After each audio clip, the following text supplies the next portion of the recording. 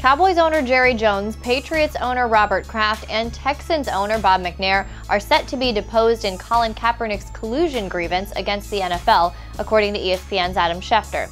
They'll be required to turn over all cell phone calls and emails in relation to Kaepernick. A number of other owners, team and league officials will also be deposed in relation to the grievance, which Cap filed against the league for colluding not to sign him, a violation of the collective bargaining agreement. In order for Kaepernick to win, there must be evidence that teams communicated with each other and made a collective decision not to sign him. It doesn't prove collusion by simply proving that he deserves to be on a roster based on performance or that he hasn't been signed due to social activism.